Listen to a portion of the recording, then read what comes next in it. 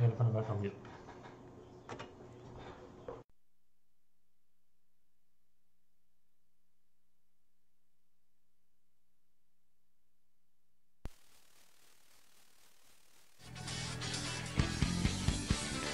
It's time for the Stock Car Show on the Performance Motorsports Network, powered by the staff at Race Chaser Online. Your motorsports, your way, every day.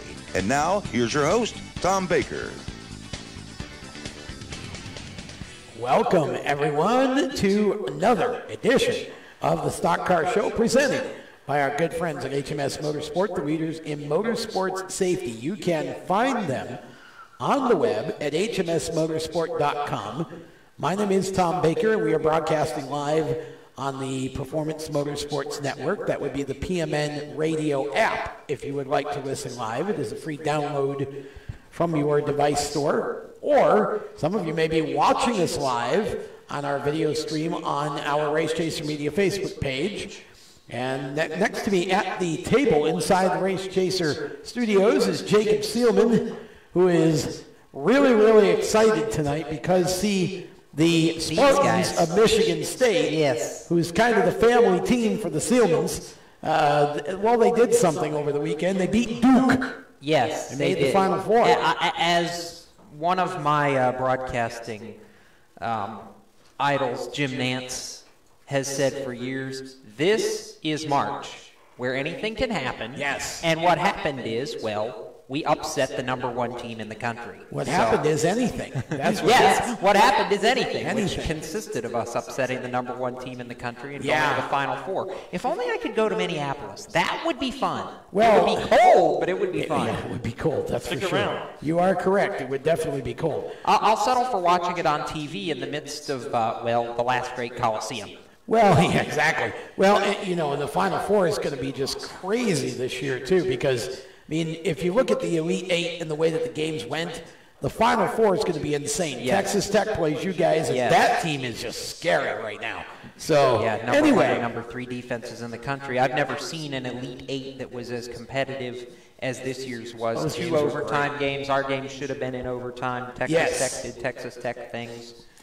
Welcome Blake Harrison to our chat tonight as we get started with motorsports conversations. Fun to talk basketball once in a while, especially during March Madness. But it's April now. Yeah, it's April now.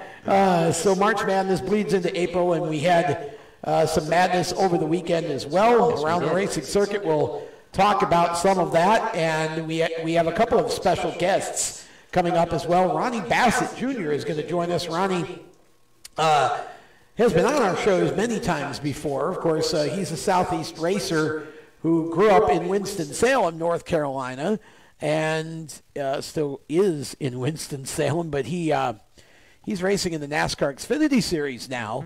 Golden opportunity for him, and he surely made good on that.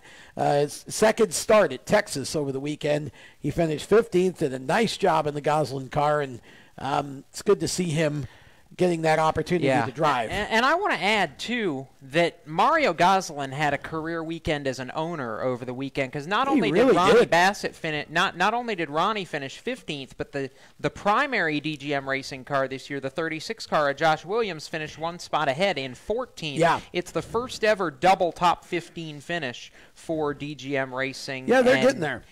And the best performance by that team on an intermediate track. They had never finished better than 16th on an intermediate track prior prior to Saturday. So they beat it twice over, which is a great thing for those guys. I've been working a little bit with that team this year, and it was really cool to see. That's a small team that does a ton with a little, and to see all the effort that Mario and those guys, when Ronnie's not driving the car, he's working on the cars over at DGM. So certainly a lot to be said there, and looking forward to talking to Ronnie later in the show about the run, because that was cool for them this weekend. I was happy to see that, and we're going to have Grant Thompson with us as well. He's going to join us a little bit later on in the program. Grant is a young racer out of Alabama who's competing in the Southern Pro-Am Truck Series, I believe it's called over there. And runs a variety of different, I think there's 9 tracks involved. He was at Five Flags on Friday, this past weekend in Mobile on Saturday, and Grant is a really strong young 13-year-old racer and quite enjoyable to talk to as well. You'll appreciate him when he comes by a little bit later in the program. So we start with the news of the day, and I think the biggest news of the day, though it didn't necessarily shock me, but I'm happy to see it, Joe Gibbs Racing announcing an additional driver to their Xfinity Series lineup starting this weekend, I believe, in Bristol, right? Yes. And that would be young Harrison Burton. Hang on a minute. Hang on a minute. You mean to tell me that the news of the day is not that Charlotte Motor Speedway is going to put down dirt and run the Coke 600 on dirt this year? No. No. I'm sorry I had to. It's April 1st. I had to. See, but it's got to be a plausible story. And that's know what? Hey, if you want a plausible story, go look up the Hendrick Motorsports Twitter account. And Kevin Mendering that was funny. Kevin Mendering deserves an Oscar for the April Fool's performance he put on today. I won't spoil it because I want everybody to go click and watch. Chris Murdoch's going to talk to us from the Randy Cam and the Randy Mic over there. Oh, boy. It would have made more sense if he would have said Bristol was going to lay back down the dirt and go some sprint car racing. Yes, again. but you know that wasn't what Charlotte Motor Speedway posted on Twitter. I quickly reminded Greg Walter, the executive vice president and general manager of the Speedway, that if they want to run the Coke 600 on dirt, they do have a dirt track on the property for that. That's what I was going to say. It would be it would have been funnier if he'd said we're going to run it on the dirt track. Actually, yes, that would be an interesting idea as far as I'm concerned. I think it would take about 2,400 laps, though. That's the problem. Well, that's probably true, but. You'd have to shorten the race just a little bit. But certainly the idea of cup cars on dirt is if you just get that doggone splitter off the things, raise the front end up a little bit, I think that would be interesting.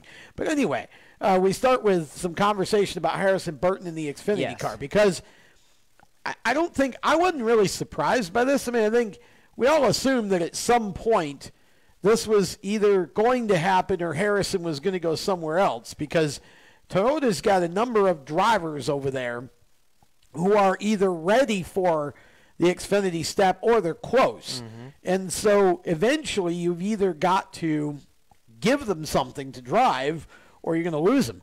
Correct. And see Noah Gragson. Yeah, see Noah Gragson. So I think Harrison Burton going to the Xfinity car is not a huge surprise to me.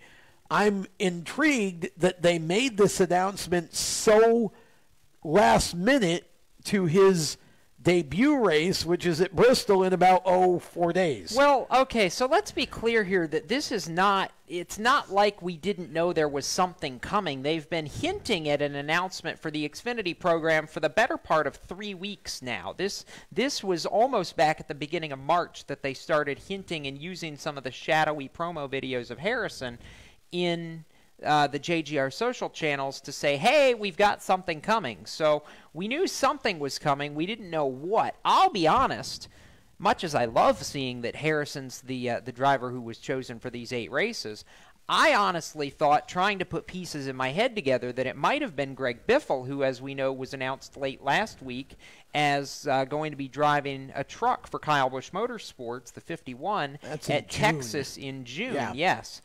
So I thought maybe there was a tie-in there, but it's great to see Harrison get a shot. You know, he's got some really great races coming for him. He's got several playoff races that he'll be in the 18 car in the fall, helping to hopefully get that team an owner's championship this year. I think Texas, his last race there in the playoffs, but you've got for him, of course, Bristol this weekend. I think he's going to run Iowa coming up in the summer as one of the other short track races, and that's a race track that he has had success in the ARCA Menards series. Yeah. There's $1 in the jar. But yeah, it's good. I think it's going to be great experience for him, and I look for him to perform very similar to what his teammate Noah Gragson did when he first made his jump into the Xfinity car last year in a couple of the Dash for Cash races and came out of the box strong. Actually challenged his teammate Christopher Bell for a win at Richmond before ending up in second. So I'd say anything's possible there. I don't think we should be surprised if he jumps up and contends, especially considering that this week at Bristol is the first Dash for Cash race. So there are a grand total of 0 Cup drivers in the field. Thank you. Woo-hoo! About time. I think this is a good place for him to obviously make his debut. He's got the experience in the K&N series, too. I don't know if I see him as coming out of the box quite as strong as Noah did, because I think they're different types of drivers. I think Noah is very aggressive and just gets in the car and goes and thinks about it later. I think Harrison is more sort of calculating and methodical.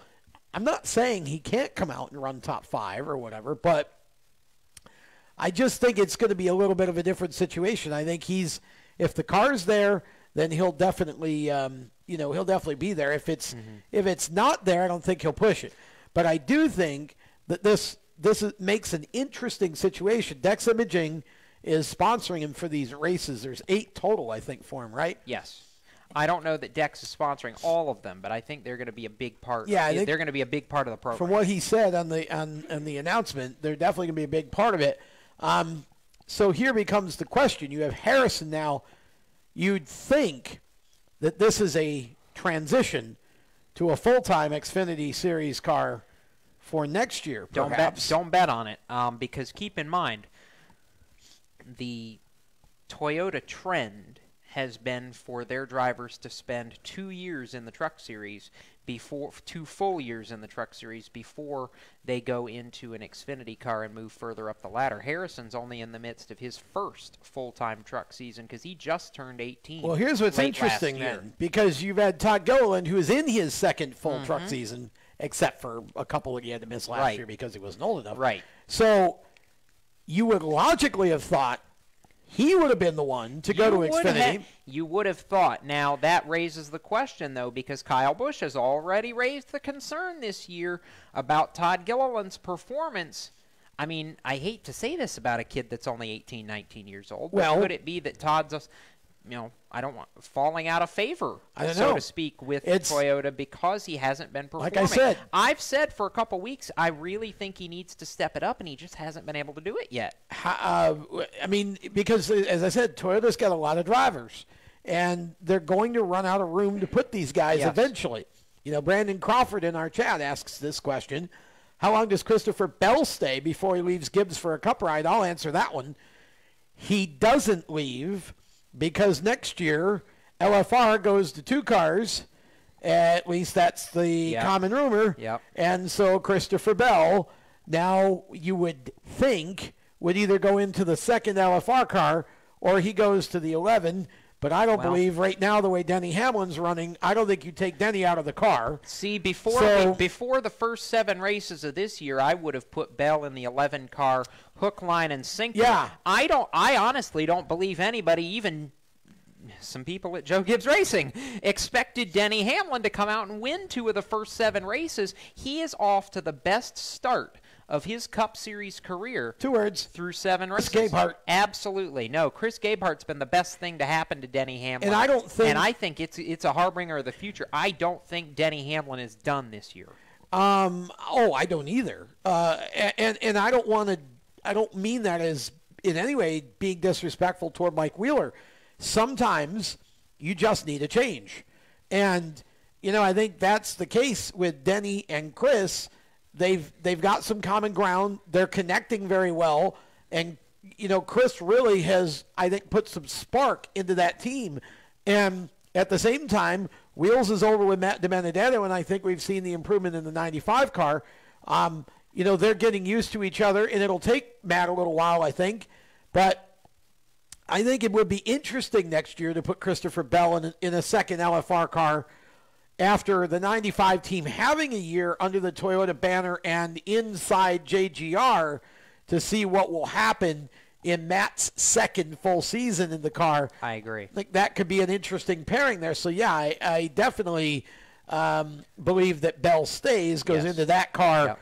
There is no – now, I think there's one other possibility, but I would only give it about a 1% chance, and that is that Christopher Bell leaves, goes to Hendrick, jumps to the 48, if – you believe that Jimmy Johnson is going to suddenly decide to retire at the end of this year, which I don't. Not going to happen, and Christopher Bell will not. Again, everybody thinks he's contracted to Joe Gibbs Racing. Christopher Bell's contract has more Toyota influence than anything else. He's their baby. He will not go anywhere that doesn't have Toyota's fingerprints You on can it. say all you want about that, okay? And I say that because of the dirt, not the pavement. Okay, that's the other piece to this that's interesting. But here's the deal: Christopher Bell wants to win races, so he's not going to be happy if he thinks he's going to a car that isn't going to win races. Which is an interesting situation with LFR, because I don't think that car, even next year, I don't think that team is going to be ready to go win races. So this is going to be interesting. It's going to be a battle between... If you put Christopher Bell and Jason Ratcliffe with one of those cars, I believe they can win races. See, the question becomes, what kind of a red carpet do they roll out for Chris Bell? Yes. If he's not going into the 11... he's not going to want to be a placeholder like Eric Jones was in the 77. We're getting glared at. We need to go to break, like now. All right, let's go to break. When we come back, we will have more conversation about Texas, because there's a lot to talk about. Qualifying. 3 races. Yeah, we'll do that first, because that'll be entertaining. Back with more of the Stock Car Show right after this. You own a performance car and you know how to drive, but you want to learn real performance driving. Well, Bunky, get that car off the street and onto the track. Summit Point Motorsports Park, the Mid-Atlantic's premier road racing facility, located just over an hour from D.C. in nearby Summit Point, West Virginia, is the place to go. And you'll find that Friday at the Track is going to give you what you need. For less than a monthly car payment, you can attend this regularly scheduled one-day instructional event in your street car on one of Summit Point's 3 world-class road racing circuits. You'll receive classroom instruction, skid pad instruction in their cars, including front and rear skid control, and 4 20-minute in-your-car instructional sessions from a professional instructor. Have fun, go fast, and really learn how to drive. Call 304-725-8444 for class schedules and details. That's 304-725-8444. Friday at the Track at Summit Point Motorsports Park. Green light. Hey girl, school zone. I'm getting hungry. Car changing lanes. You want to meet me for pizza? Stop sign. Intersection clear. Yeah, street. Pizza sounds good. Ball in street? Girl in street! It's hard to concentrate on 2 things at once, like texting and driving. Stop the text, stop the wrecks. How will you stop texting and driving? Tell us at stoptextstopwrecks.org. Brought to you by the National Highway Traffic Safety Administration and the Ad Council. Here's an important message from RAD and this station.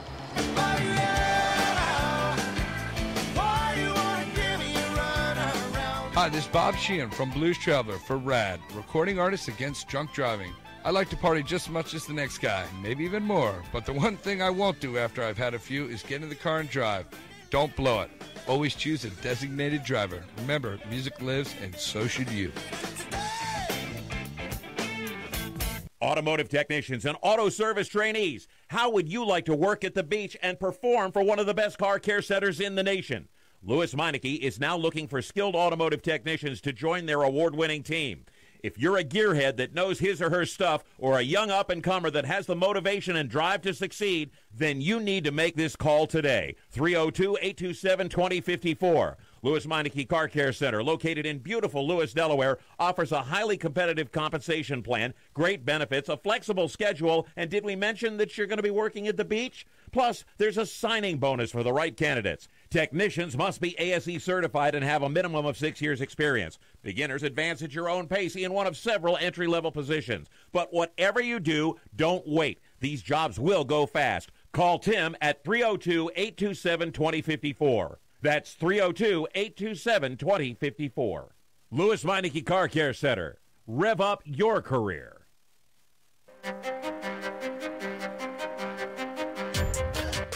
I'm Todd Gilland, and you're listening to Race Talk on PMN, the Performance Motorsports Network. Oh, funny. We were just talking about Right him. on cue. Yeah, on cue. Old Techno Todd there pops in with a sort of 9 Inch Nails-ish sort of music there.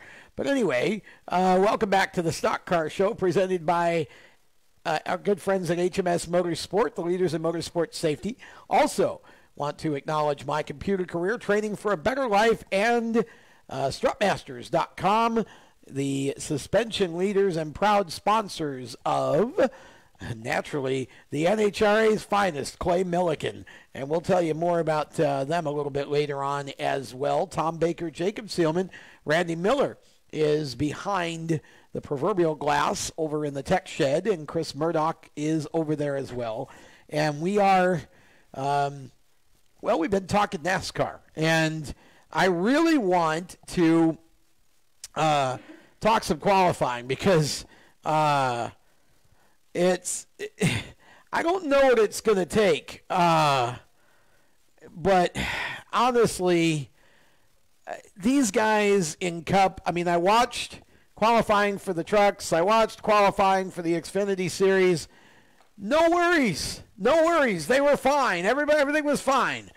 Then we get to Sunday or Saturday, and the Cuppers are going to qualify. And once again, we continue to play games. What is the deal here? Why can we not get this right? Well, what do we have to do? I'll tell you, here's what we have to do. First off... Besides go back to single car qualifying, please. Which is what Steve O'Donnell said this morning is currently on the table. Good. But the only way to make this better is to basically take the ability to game the system out of the driver's hands. Yeah. And tell the drivers, once you pull out of your pit stall, you go. You don't get to sit in a staging lane on the side of pit road and leave a middle lane open for people that want to go. You sit in your pit stall, and when you start moving, you go right to the track, and that's it. The problem is that's still not going to alleviate some guys waiting 8 minutes to make a run. But well, I think it was very telling, by the way, that Daniel Suarez ran by himself and was fourth. Yeah, exactly. Fourth. Yeah. That's not pole, but that's right up there. Well, I think that's the problem I've got with this whole thing. And I mean, Randy, you could jump in if you'd like. The problem I've got with this whole thing is that these Cup guys, like you watch truck qualifying, you watch Xfinity qualifying, and it's the way that this group qualifying thing is supposed to be. Everything goes along smoothly. None of them are playing stupid games. They pull out, they go out on the track, and they qualify. The Cup guys are so worried about being in the tow or not in the tow or whatever it is that the package is the problem. Well, but the package makes the draft so important. But the package is the same for everybody. So I feel like, Randy, the only way that they're going to ever be able to save this system for the Cup teams is to cut the round from 8 minutes to about 4 minutes. That's very true. And by the way, Jacob, the problem isn't the package. The problem is the group qualifying. But yeah, that too. I think it's the problem is that everybody's heads in the Cup Series. Right. I mean, everybody wants to get out there with everybody else because, you know, they feel like the only way to make it to the pole is by drafting, which, I mean, that's true. They're not wrong. I mean, they're not wrong, but Daniel Suarez still got fourth by himself. So, yeah, you're not going to get the pole, but at least you're going to get a good starting spot, and that's what should matter at the end. It's not about what the drivers want. It's about what the fans want.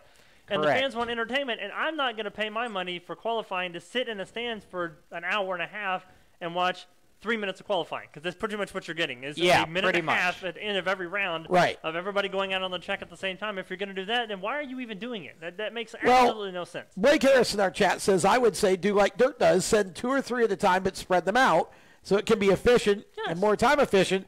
Well, yeah. I mean, you know, you can do this in a number of different ways that take it basically completely out of the driver's hands. I mean, I understand that, again, NASCAR is trying to artificially create this drama. The drivers don't like it. And, frankly, the fans don't like it either because the drivers are not playing along with the system. They're trying to game it. So it's just one of those deals where with these Cup guys, you'd think these guys are the veterans. You'd think that they're supposed to, know what they're doing and that they wouldn't. But it appears to me that you're just not going to get them to stop thinking about, I don't want to be first. I don't want to be first. I don't want to be first. So you know what? We just got to go back to single car. And even if you only do that in Cup and keep them in the groups and trucks and Xfinity, if that's what you want to do, I don't think it makes a lot of difference personally. I haven't seen huge crowds for qualifying in years. But you know what, though? To me, it's more exciting to me watching single car runs because then because usually – I know in years past they did it like practice speed. Slowest to fastest, sure. Yeah. So when you get to the end of when the top 10, 12 cars in practice go out there to qualify, it's exciting for me to see which one of those 10, 12 cars is going to actually get the pole. I agree. Because it's always like for me when I went to like Texas Motor Speedway, it was always like Junior was always fast. The big cars were always fast. They were always like one was at the very end and one was kind of like 5, 6, 7 down. And you always waited till the very end because you're like, is this going to be the guy that's going to get to the top and then make the lap? And you look on the pylon to see where their number is going to pop up at. Right. That's exciting for me. That's what gets me like, yes, he got second or yes, he got the pole. That's exciting to me, not this crap that we're seeing now. Yeah. Oh, by the way, something to maybe mull on or think about or consider. Not only is the complication everybody wanting to sit and wait and try and game the system, as Clint Boyer correctly pointed out, you have to basically be a lawyer to figure out all the new qualifying rules and procedures and what's blocking or clogging the lane and what's not. And that's my point exactly. The other, it's just ridiculous. Ryan Newman moved up basically 2 cars and pulled in and stopped directly in front of where Clint Boyer was. NASCAR refused to call that clogging. Well, no, and NASCAR didn't call it clogging because, according to Steve O'Donnell, NASCAR was the one that told Newman to move up. Well, okay, so my question then to NASCAR is, why did you tell him to move up? Right, and why? And in the end, you basically messed up Clint Boyer. Now, again, we have NASCAR micromanaging all this stuff, and then we get to Sunday, and yet again, I counted at least 2 uncontrolled tire penalties in that race that were legitimately stupid, ridiculous, unreasonable penalty calls. That those things affect the outcome of a race. So NASCAR, I don't know what the answer is here, but it's frustrating as a fan to me to watch qualifying be such a ridiculous sham every week with the Cup guys when the truck guys, the Xfinity guys do just fine. You're just going to have the only way that you can fix this, if you're not going to cut the time in half and say, okay, you got 4 minutes, so you better go and get your 2 laps, so you're not going to get them. You got 4 minutes, that's it. If they can't follow that, then you just go back to single car and just, the bottom line is, it's not our fault. The drivers just won't do it the way we want them to do it. So not to be that guy and turning away from qualifying for a minute. Okay. But I'm going to raise the point that an uncontrolled tire penalty is a safety issue. See, and but it's not. It needs to be called. Here's the problem with this, and I'll try to explain this logically. An uncontrolled tire used to be a tire rolling outside the pit box across the race or across the pit lane. That was an uncontrolled tire. Okay, at least twice on Sunday, teams were called for uncontrolled tire penalties when the tire was clearly inside the pit box, and somebody waited just a little longer than 5 seconds to pick the thing up and take it wherever it was supposed to go to get it behind pit wall.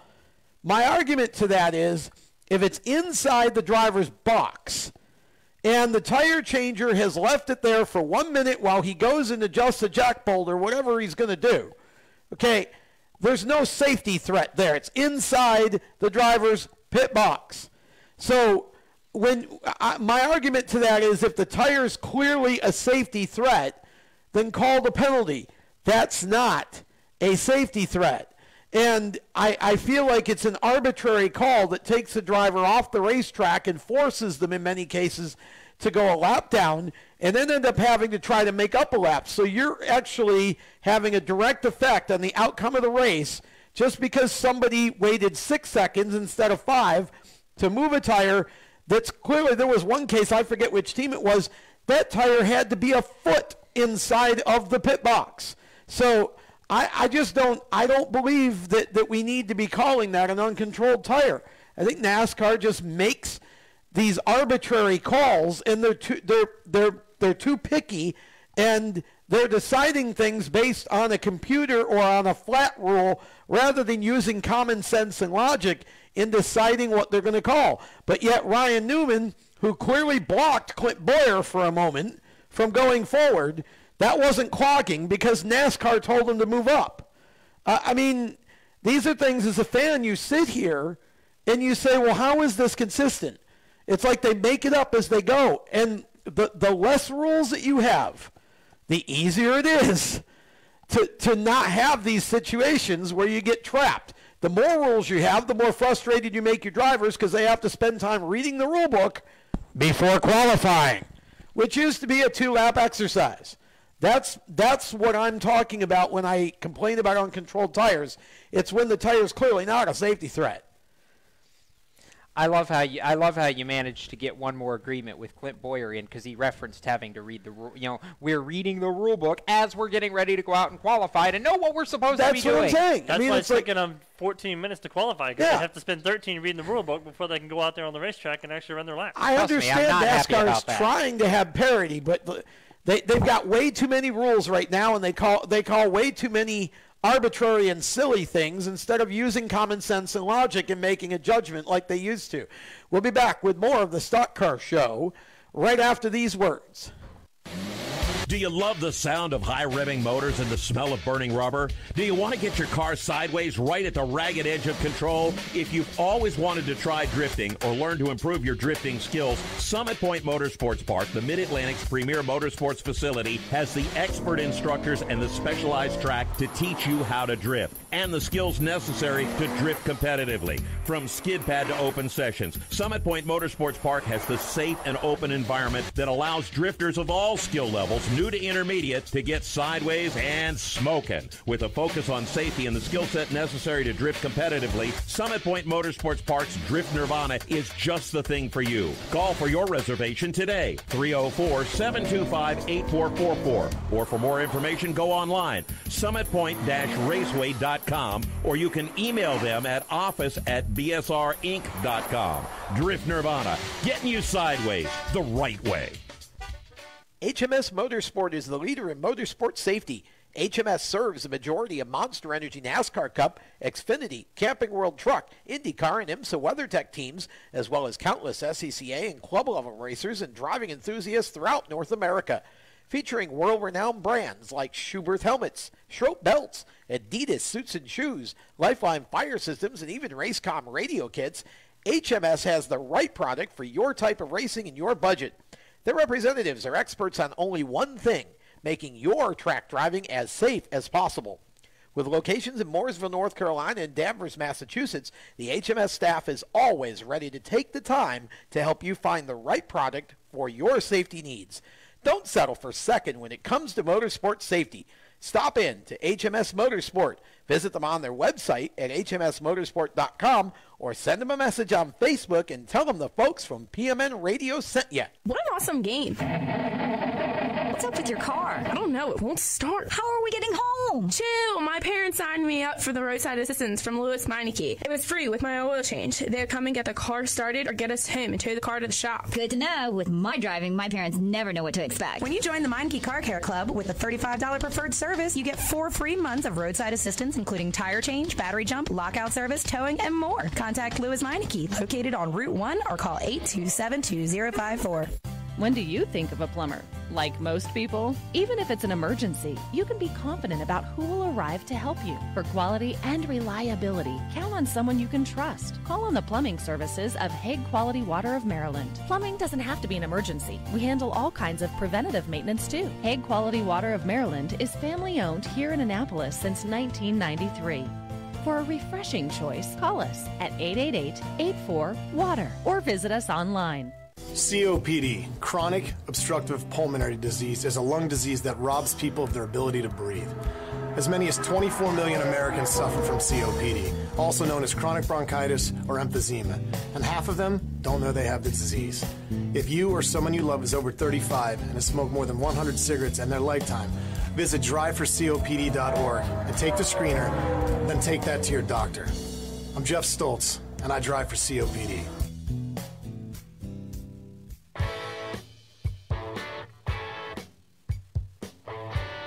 Hi, this is Austin Terrio, and you're listening to Race Talk on the Performance Motorsports Network. Now back to the show. Welcome back to the Stock Car Show, presented by HMS Motorsport, the leaders in motorsport safety. You can find them on the web at HMS Motorsport, no S, HMSmotorsport.com.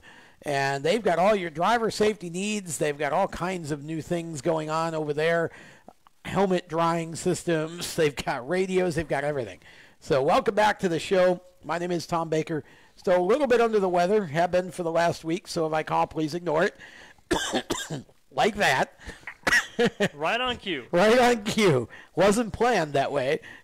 Sure it wasn't. Talk for a second, Jacob. I need some water. Yeah, you do that. He's Tom Baker. I'm Jacob Seelman. Somewhere, Davey Siegel, if you're paying attention to this show tonight, I'm still repping for your school. Yeah, still repping the Sparty Green. I get to catch up with Davey this weekend at Bristol, so that's going to be fun.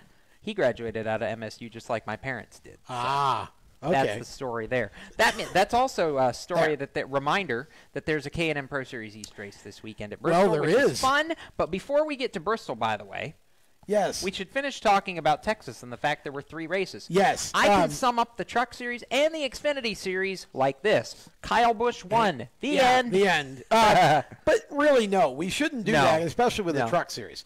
The Xfinity Series race really wasn't that exciting. Well, I mean, Kyle didn't dominate. Christopher Bell dominated. Kyle just took no tires and got away. But it just wasn't it wasn't the most exciting race of the weekend. I thought the truck race was actually really good. Kyle dominated it. But, that series is starting to become really interesting because Stuart Friesen is an example of a driver that, we talked about him an awful lot last year for runner-up finishes. And then after a while, he kind of trailed off, and we stopped talking about him. Well, guess what? We're talking about him again. Because Stuart Friesen, Ross Chastain, those 2 guys are examples of drivers who have really made these truck races exciting. And once we get to the point where Kyle's used up his 5 wins for the year and won't be racing anymore, I think you really got an opportunity to see some of these guys step up. It would not surprise me to see both Stuart Friesen and Ross Chastain in victory lane in a truck race pretty doggone soon. Well, the catch is that Ross is already kind of ahead of the curve with the number of races he was supposed to run this year. He's splitting that truck with Reed Wilson, and Reed has a good chunk of races still to run this year. So it may be a case. Reed's only running 10. Well, there's only. But of course, there's only 20. Yeah, I 23 forget. truck races, schedule. And we've already run 5 of them. So it's a shorter schedule. I mean, we're getting down to the point where you may not see Ross in that truck too much more this year, especially with the announcement not that long ago that Angela Ruck is going to be in the second Nice Motorsports truck for about 12 races. Yeah. So there's really, as much as I love what Ross is doing right now, and I really love what Ross is doing right now, I don't think we're going to see him in the truck too much more on a consistent basis as we get into the summer. Well, I would love to see him sneak a win with one of his remaining chances. And I think he's capable of it, just as I think Stewie is capable of pulling off a win. Stewart's capable of pulling off a couple wins. And I'll tell you what, he hounded Kyle Busch in a way that I haven't seen too many drivers hound Kyle Busch in a long time. He wanted it, and he was close to actually getting it. Yeah, and he's not going to be Kyle Busch, and I want to say this in a way that doesn't get misinterpreted. Stuart doesn't care who Kyle Busch is. Stuart Friesen is one of these drivers whose mentality is when he's on and when his car or truck or whatever he's driving, when it's right, he's going for it. He doesn't much care. If he brushes into you and gets you sideways, he doesn't care if you get mad at him. I'm not saying that's good or bad. I'm just saying that's how Stewart is. He's not intimidated easily. And, I thought that was a pretty good race on the whole, even though Kyle ended up pulling it off. Saturday's race, kind of, again, Chris Bell dominated quite a bit of it. In the end, though, there was Kyle, and he wins again. But I think this is a situation even in the Xfinity Series. I think you're seeing some guys start to sort of creep up to the forefront. Yeah. And at least be able to run top 5 to top 10 that maybe you wouldn't ordinarily have thought about. And every time I see a driver like Ronnie Bassett go out and finish 15th, remember, this is only his second start, folks. As he gets more time, Ronnie is a very talented kid. Him and his brother Dylan are both really good natural race car drivers. They're seasoned pros. They've just been waiting for this opportunity. If that 90 car is capable of running 5th to 10th, Ronnie Bassett's going to get it there eventually. Yeah, and so the DGM cars, Josh Williams, who's the team's full-time primary driver this year, Josh has told me on a couple of occasions, even going back as far as Atlanta, he believes this team is capable of running in the top 10 on a regular basis. Yep. They just have to work their way to it. Baby steps is the way Josh put it. And they're incrementally getting there. They were 16th at Vegas. Now they're 14th at Texas. We're getting ready to go to a short track, which is a place that Josh obviously has a shot at a top 10 if he can stay out of trouble. And then there's Talladega, where anything can and probably will happen. And again, you're seeing Ryan Sieg and drivers like that. Ryan Sieg has 6 top 11 finishes this year. Let that sink in for a minute. Yeah, again, you're seeing some guys be able to at least contend for, 5th to 10th. And that's why I just, once you get to where it's all Xfinity guys, it's all, truck regulars, these series there's some great talent in these series. Bubba Wallace has been running the 22 truck a little bit. We don't know what the long-term plan for that is, but we do know now that we won't be seeing Austin Self back in it for a while, unfortunately. He's got an issue with the substance abuse policy that he's got to deal with. So I don't know if Bubba will keep running it or not. And people say, he's a cupper running the truck. But we got a month before the next truck race. So. Yeah.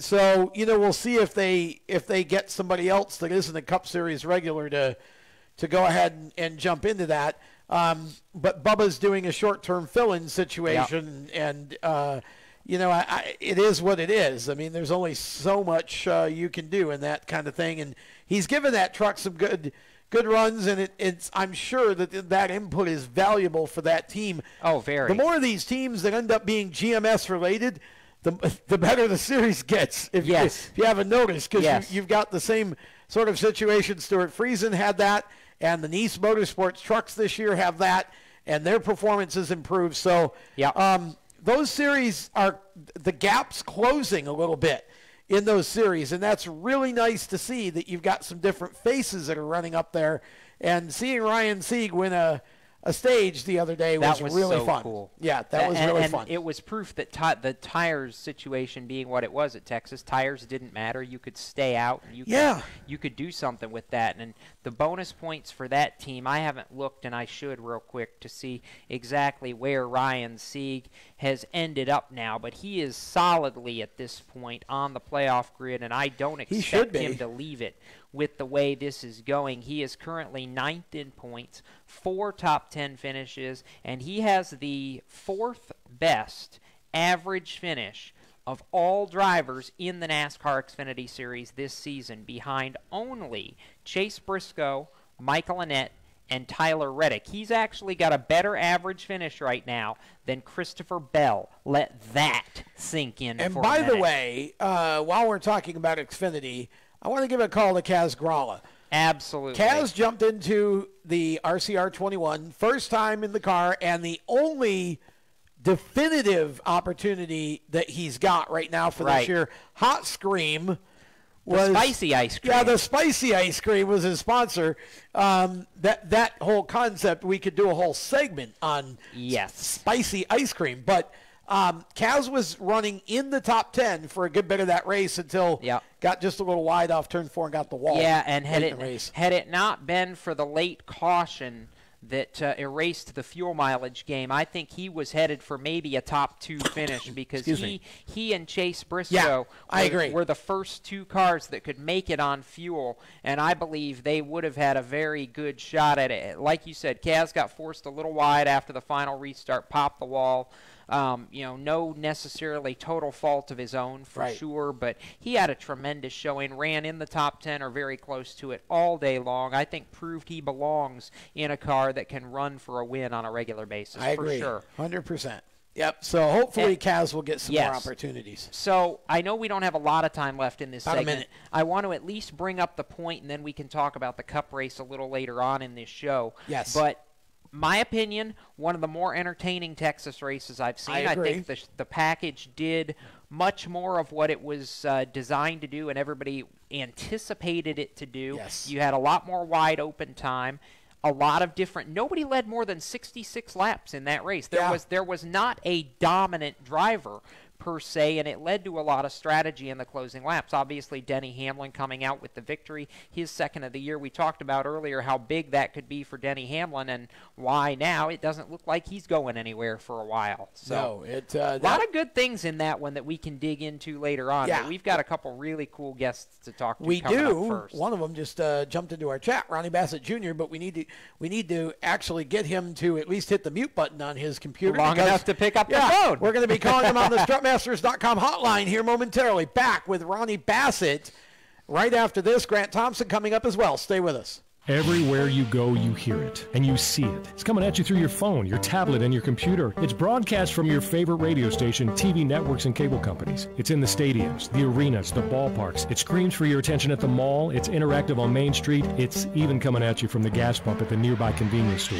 What is it? It's digital content. It's digital content. It's digital content. Somebody has to create it. Somebody has to manage it. So whether your dream is to write it, design it, create it, call it, produce it, voice it, host it, light it, shoot it, switch it, record it, color correct it, edit it, code it, repurpose it, tweet it, blog it, post it, compress it, upload it, replay it, or make sure it gets to where it's got to go when it's got to get there in the format it's got to be in, you need to attend Carolina School of Broadcasting. The skills you will learn, the experience you will get, and the connections you will make at Carolina School of Broadcasting will open the doors to the career you want in digital content creation and digital content management. Call or come by today. Click csbradiotv.edu. Parents, your son or daughter has had their license for a while now, but you want to make sure they're prepared for any situation they may face on the road.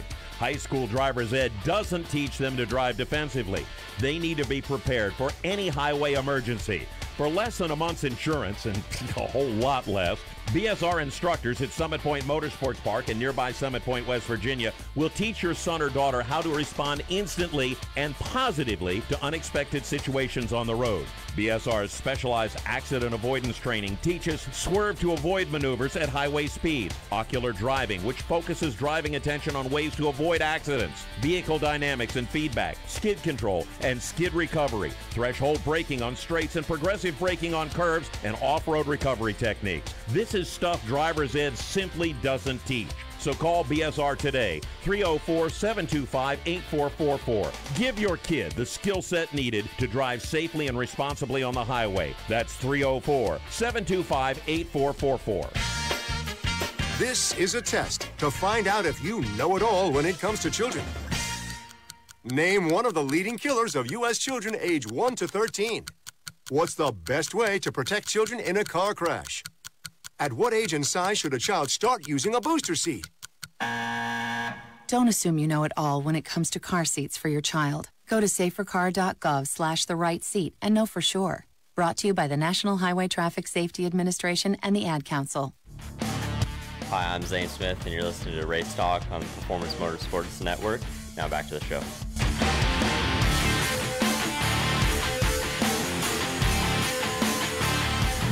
Welcome back to the Stock Car Show, presented by HMS Motorsport, the leaders in motorsport safety. You can find them on the web at hmsmotorsport.com. Tom Baker, Jacob Seelman, Randy Miller, and Chris Murdoch, also a part of our program over in the Tech Shed punching buttons here in the studio. And awesome opportunity that we have here, hopefully any moment now, to connect with Ronnie Bassett Jr. to talk to him about his XFINITY Series starts. We we definitely are excited to see that for him. Jacob, you and I have been watching Ronnie and Dylan race since they were in Bandoleros how many years ago? Doesn't seem like it's actually, time has gone fast. The scary part is you're dating us. Well, yes, that is kind of the case. I am dating us. It's been probably a while. 10 years since they were more than that, maybe? More than that. Since they were in bandos together, or in bandos and legends together. Yeah. But anyway, so while we wait to connect to Ronnie Jr. here, we'll talk a little more Cup because we can. Yeah, why not, right? And you were talking about how you thought it was one of the better races, and I agree with you. Yes. And I don't know if I feel that the package necessarily helped the situation. It didn't hurt it. So I was going to say, I feel like it didn't hurt. It was, as you said, I think the biggest lap leader was, 66 or 67 laps? Yeah. There were a lot of comers and goers in that one. There really were, including Eric Jones, who spun on lap 15 and came back and almost won the thing. Yeah, made quite a recovery. I think it's one of those, if you spin on lap 15 and it's your fault, I think you almost have to do something, right? But I think for me, the highlight of the race, welcome back. Welcome back, JJ. We've been waiting 2 years for this. Yes, we have. That was tremendous fun for sure. He put on a heck of a run. Now, he didn't really have much at the end, but you know what? Jimmy Johnson showed his skill set. Yes. I felt like Jimmy was racing. It was the first time in a long time that I feel like he was actually contending for the win, and was in the race instead of just being on the racetrack. William Byron did a heck of a job. I really, really think that this is a case right here of clearly Hendrick Motorsports found something that worked at Texas because every one of their cars were tough. It seemed like Alex Bowman maybe lacked a little bit off of the other three cars, but Hendrick Motorsports was on it. Yes, they were. Alex Bowman lacked a little bit, by the way, because he wrecked his primary car, which I think was every bit as good as the other three cars in practice. Yes. Otherwise, I believe he was going to be a major factor in that one. Chase Elliott, 13th, I don't think was indicative of how good he was most of the day. And then the 48 and the 24 were lights out in the top 5 to 7 all race long, and that to me was very, very impressive. Yeah, I think so. I think that it definitely is a situation where we look at this and say, okay, this is one race. Jimmy Johnson looked good. Now we go to Bristol. Isn't this a track where Jimmy Johnson traditionally has run well? No, not at Bristol. 2 wins at Bristol. That's it. Yeah, but he's always been fast there. I feel like debatable. I think that definitely the Hendrick Motorsports team needs to have a run of races besides Chase Elliott, where those other 3 cars at least have the speed.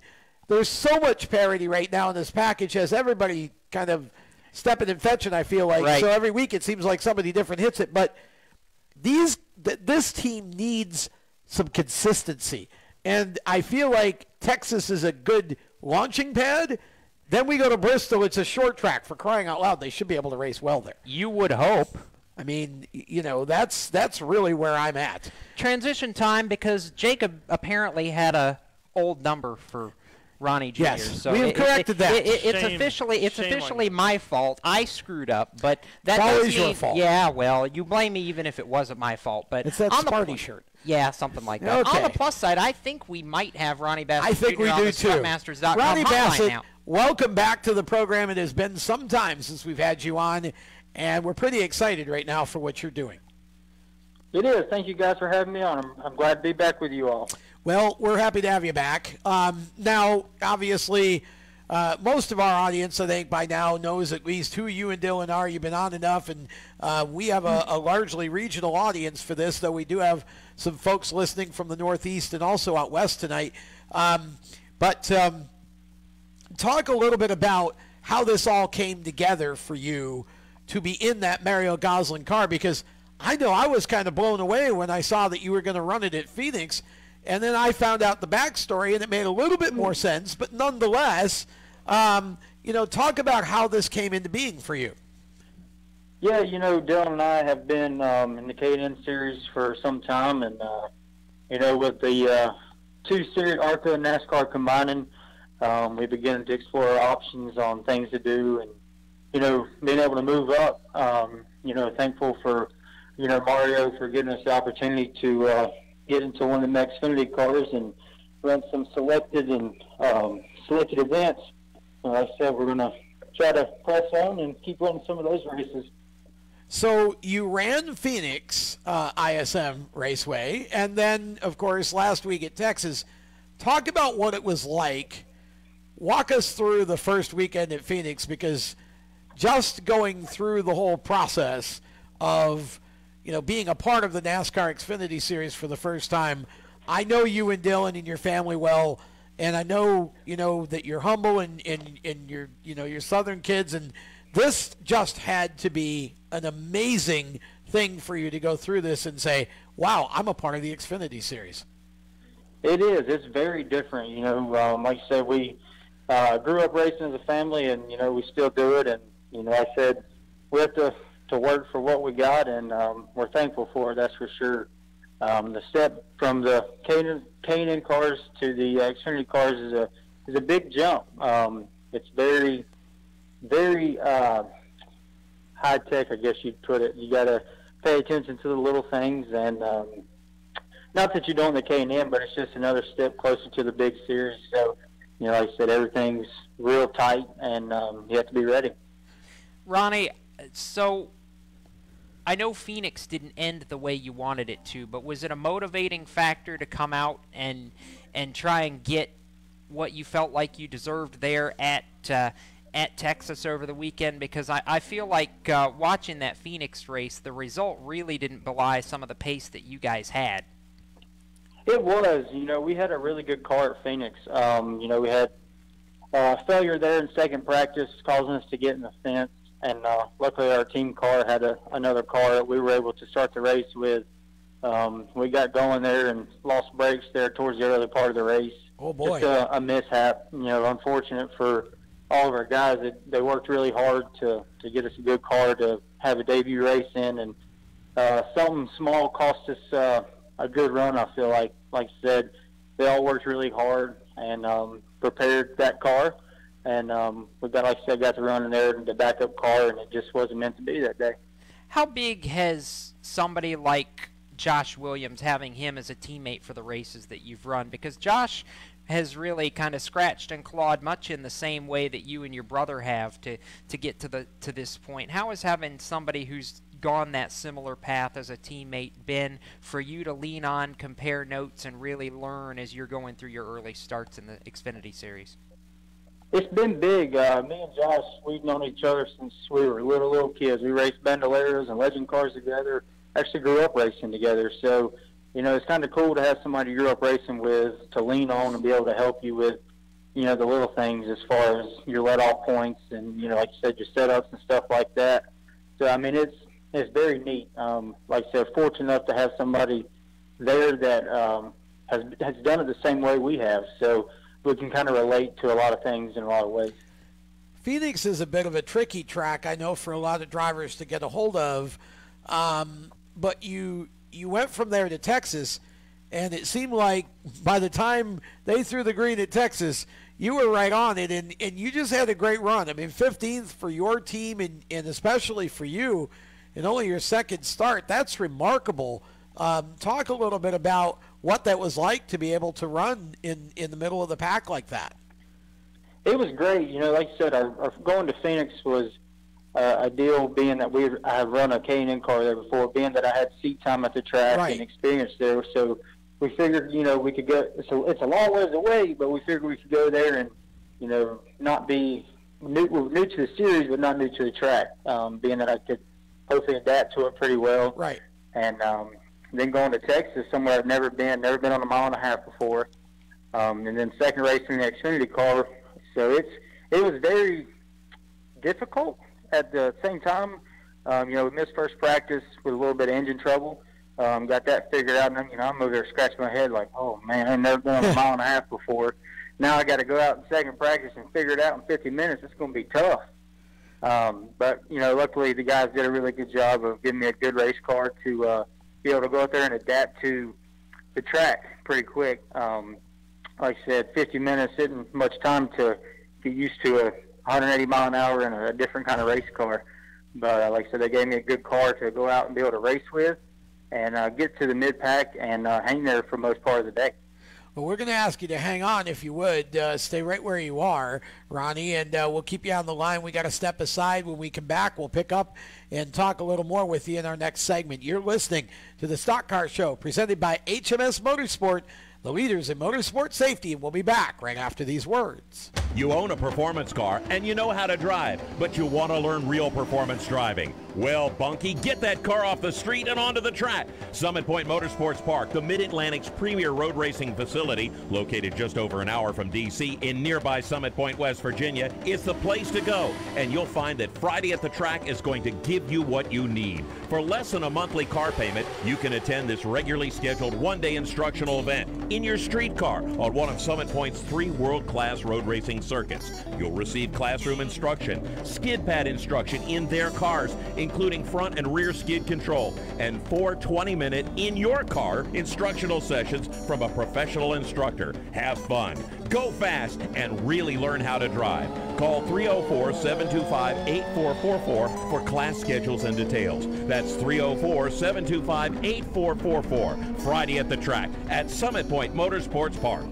Is your job sucking the life out of you? Wake up! You can do something else. Information technology. I know what you're thinking, but I'm not a math and science person. No problem, and no excuses, because it's not rocket science, it's My Computer Career. Go to mycomputercareer.edu and take the free career evaluation today. You can start your new life as an IT pro in as little as 4 months. mycomputercareer.edu, that's mycomputercareer.edu. The Performance Motorsports Network is a compilation of shows about motorsports. From technical to controversial to just fun, everything you like about racing and gearhead stuff is right here on one internet channel. The Performance Motorsports Network. Tell your friends about it.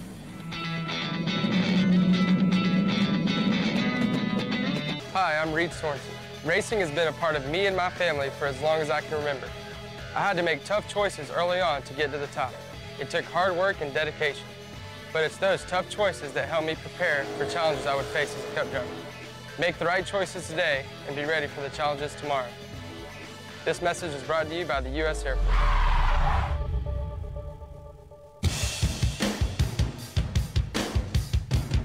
Hi, I'm Timmy Salamito, and you're listening to Race Talk on the Performance Motorsports Network. Now back to the show. So you know that means we have to talk about modifieds at some point during the show, Well, of course right? we do. I fully intend to talk about modifieds because we had a race at South Boston. And I'd like to have about 5 more there.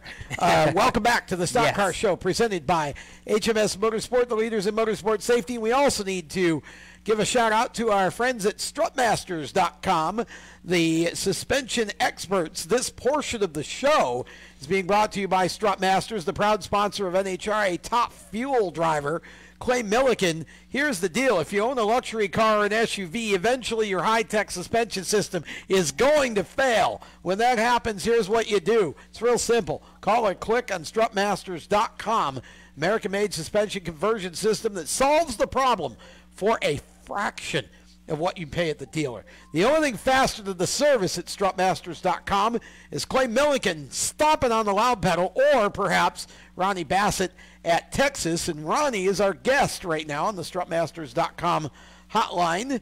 And we continue our chat with Ronnie. Of course, 15th place at Texas over the weekend in the XFINITY Series. Not bad at all. Ronnie, where is your next start going to be? We plan on it being Charlotte. Awesome. Home track. We love that. I love it. That's got to be exciting, too, because coming off what I know Texas isn't necessarily the same as Charlotte with the different banking in either of the two ends, but the quad oval feel and at least getting some sort of the intermediate track style of racing, it's got to be, this has to be a positive that you can build on going to Charlotte, I'd imagine. Yeah, for sure, and that's kind of something, we talked about is being able to get, a little bit of mile-and-a-half experience under my belt before coming to the hometown where all the family and friends are going to be at. That way we can at least have something to build off of when we get there. That's got to be fun, too, for you because of, not necessarily – you lost the K&N race at Bowman Gray a couple years ago, so to have a race in front of family and friends that's close to home again has got to be pretty fun. Yeah, for sure. It's been a while. Like you said, we lost the race at Bowman Gray, and being able to come back to the hometown. It's only an hour from the house, so we can get a good night's rest at home and be back at the track early in the morning. What has yeah, that's the truth. Nothing like that, I can tell you. What has the transition? Can't beat it. I know you talked about it a little bit. What has the transition been like, or what differences have you felt from the step between the K&N car to running the Xfinity car now that you're a couple races in? The biggest thing is, like I learned this past weekend, is the arrow of getting up on another car, losing the nose when you get up behind them, and being able to figure out how to maneuver where they're not and still be able to make ground on them and be able to complete the pass without getting loose or, taking a chance on hurting yourself or the car you're racing. Just the aero part of the Xfinity cars are a lot tougher than the K&N cars for sure. I would imagine, and I also obviously the quality of the competition so much different too. And as you say, you had no experience on the mile-and-a-half track until you got to Texas. What was the most surprising part of the whole? What has been? Let me rephrase that. To read, what has been the most surprising part of the time that you've had in the Xfinity Series so far? Yeah, for sure. The competition is really, really tough. You got 15, 20 good teams out there. To get to that, top 10 or top 12 positions is really tough. When the field's separated by 2 or 3 100ths of a second, it's very tough. I've been able to learn a lot the past year in the K&N car with the radial tire, and that helped my transition to the Xfinity car, being that they switched last year. The biggest thing, just like I said, be the aero part's been a big part of it, and going to these bigger tracks, it's a lot tougher. You have to figure out how to set your pass up sooner and be able to capitalize on it when you get there. Do you think that, you mentioned Charlotte as being your next start. It's kind of an obvious choice, being your home track.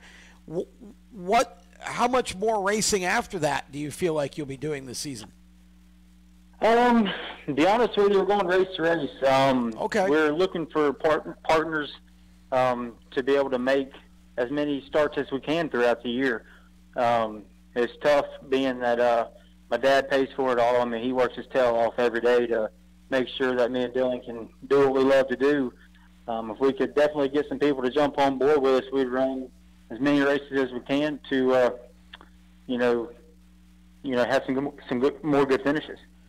Ronnie, obviously, when you and I first talked about Phoenix even being a possibility on the radar, was back around Atlanta.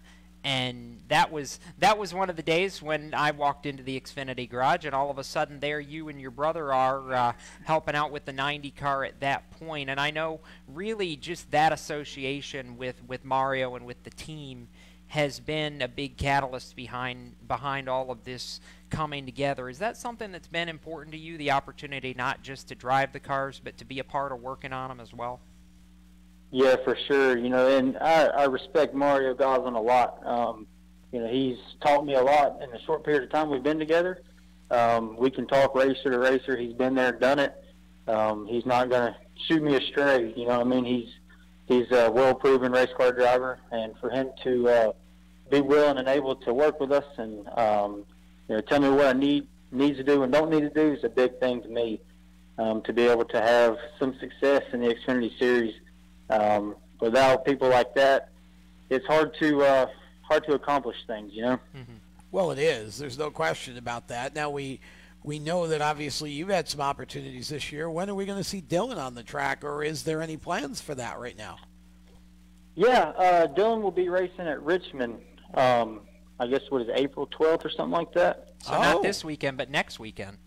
Correct, yes.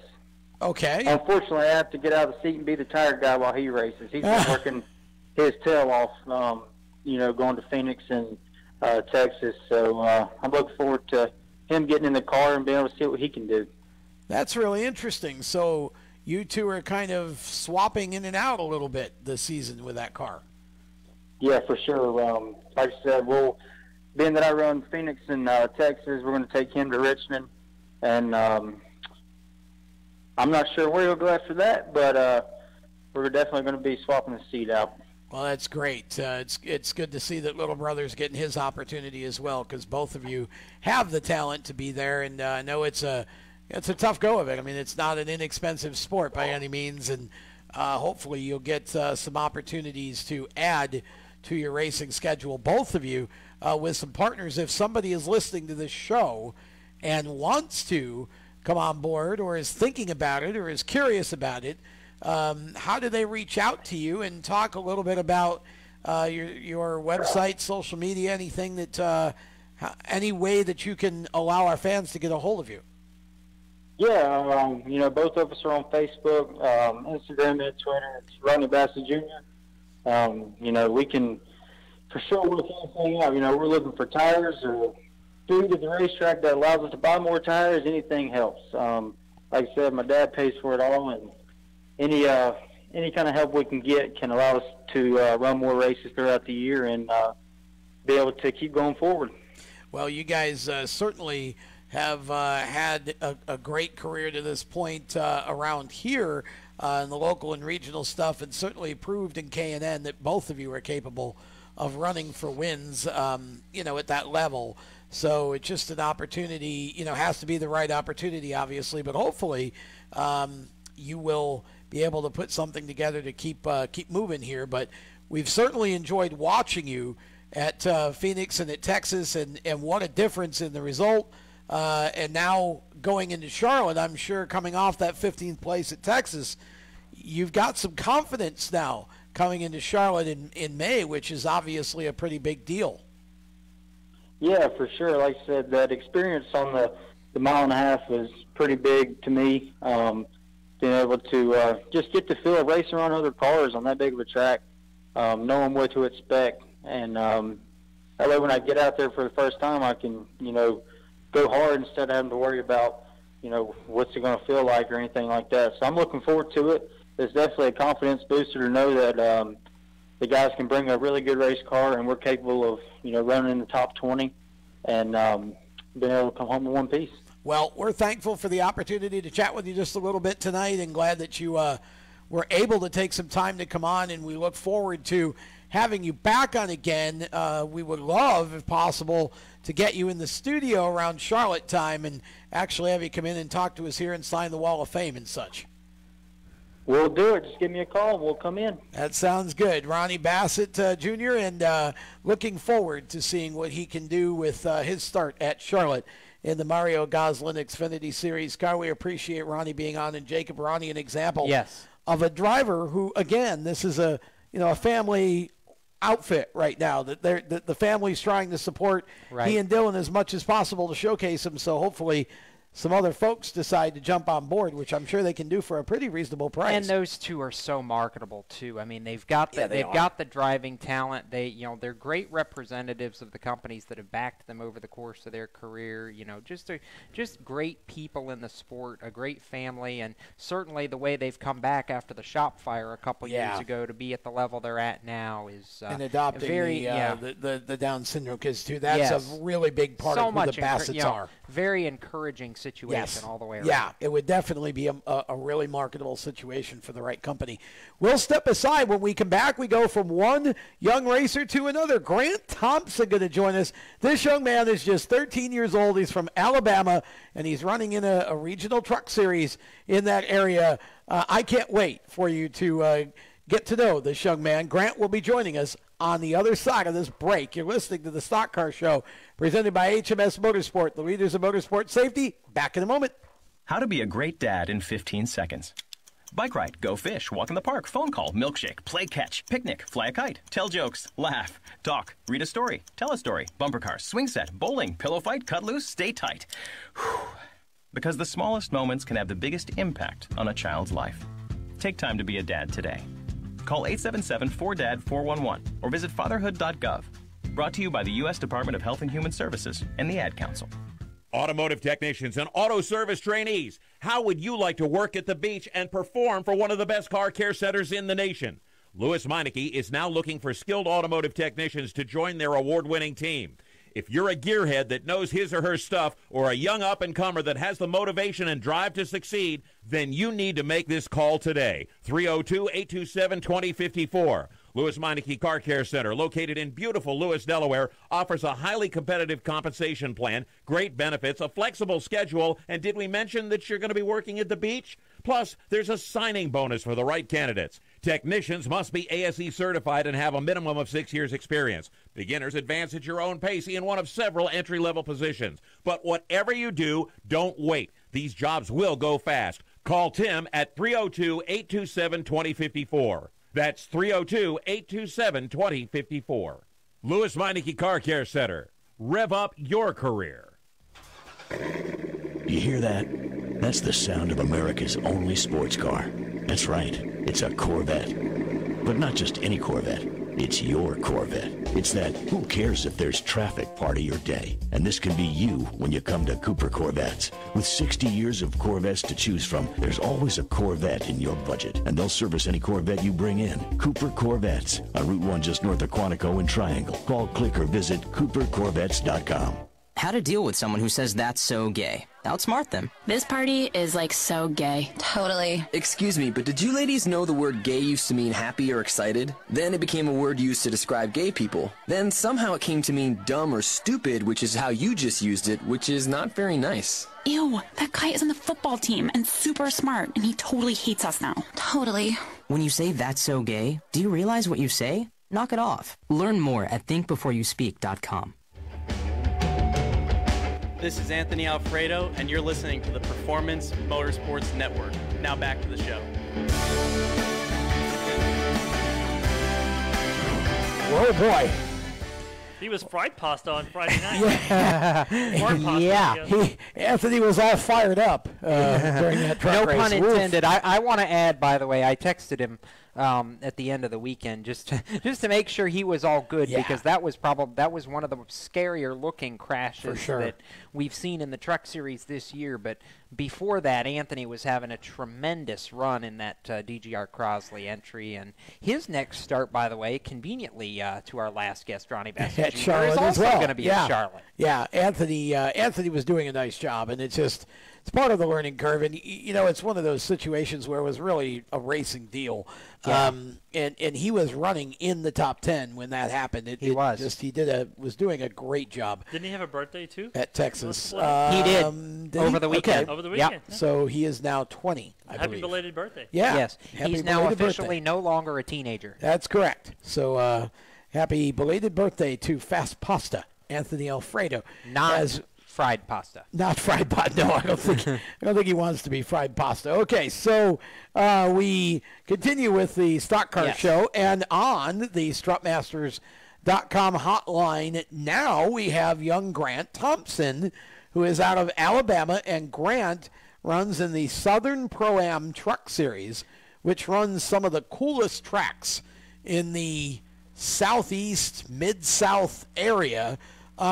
Grant, welcome to the program. We are really happy to have you on. Oh, thank y'all for having me. How are y'all doing tonight? We're doing great, man, and we got your picture now up on the screen on our Facebook Live here. And Grant, you're just 13 years old. How does a 13-year-old get to a truck series. Talk a little bit about your background in racing and how you got to the truck series you're running. Well, yes, sir. It's pretty crazy running a pro truck at 13 years old. I'm super thankful that the Solar Pro Truck Series was letting me run at 12 years old. And like you said, we do run at some really fun and crazy tracks. A couple of them are like Chris Motorsport Park, Highland Rim Speedway, Brunson Speedway, Mobile International Speedway, Montgomery Speedway, all those crazy tracks like that. And yeah, I started off racing when I was about 6 years old in champ carts down at Sunny South Raceway in Graham, Alabama. Okay. And our career went pretty well through those. Won a track championship, won a couple championships down in Florida. And as we went through that, we moved on to Bandoleros, and those were a really fun experience. The truck that I drive is really similar to the Bandolero. It's just a little bit bigger, a lot faster, and in my opinion, it drives about the same as the Bandolero. But we did really well in the Bandoleros. Finished number 2 in the nation in 2017. Was the Alabama State champion in 2016 and 2017. And after we were done with the Bandoleros, we weren't really sure if we wanted to go to a pro truck or a Legends car. And my dad had run a pro truck around the South a lot, and he already had one, so we thought we might as well just go ahead and put a little bit smaller seat in there and see how I could do. Yeah, I bet it was a lot smaller seat, actually. Several sizes smaller. So you started, last year, I think, running in the truck series, right? But you didn't run a full season, correct? Right. Well, since I was 12 years old when I started, there wasn't really that many series or tracks that would let me run until I was 13. But, I mean, I really do appreciate Mr. Bobby Owens with the Southern Pro and Truck Series for giving me the opportunity to compete at 12 years old with the Southern Pro and Truck Series.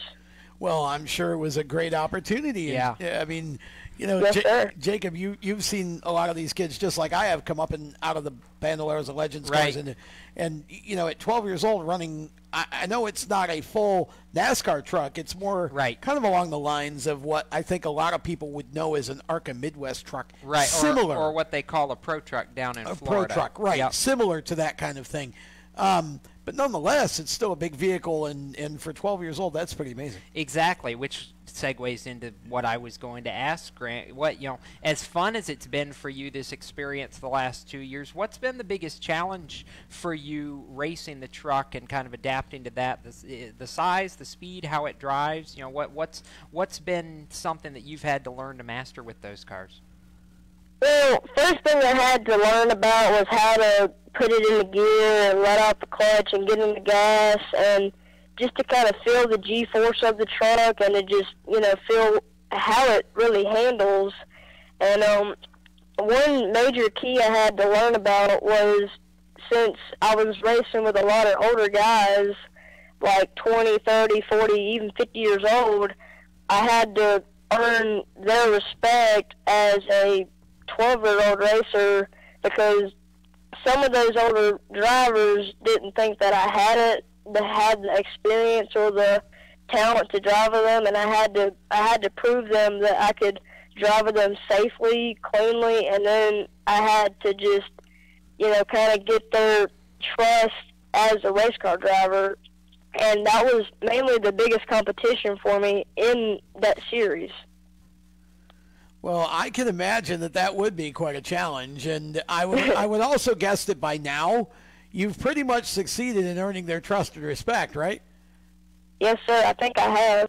I mean, you went out this past weekend. You had a double header. You ran at Five Flags on Friday and had a pretty darn good run. Talk about that race for us. Well, we did pretty good all through the week. Like Monday and Tuesday, I had school, and then Wednesday through Thursday, we were practicing at both the tracks we had double headers at. And at Pensacola, we were running pretty fast in practice. And, I mean, we weren't too far behind the leader. We were about 2/10 off the pace. But we put on some really good tires for qualifying, and we went out there and qualified pole.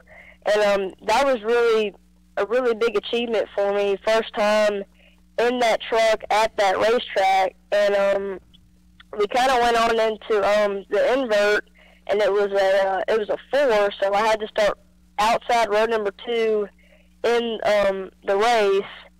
And we got to the point to where we took the green flag, and I think the guy in front of me missed a shift, and that didn't really kill me too much. But 5th place got under me going off into 1 and 2, and I basically spent the next about 10 to 15 laps trying to get around them and trying to get up to the lead. And I got up to second at one point, but by the time I got up to second, first place had about a straightaway on me, and we had about, I'd say probably about 6 to 8 laps to go when I got up to second. So I figured if first place made a mistake and missed his marks going in the corner, then I could have a little bit of a chance to catch up to him. But it didn't happen. But I feel like overall at Pensacola we had a really successful night. We had a super fast truck. We had a great crew helping us out, and we ended up having a pretty good overall finish.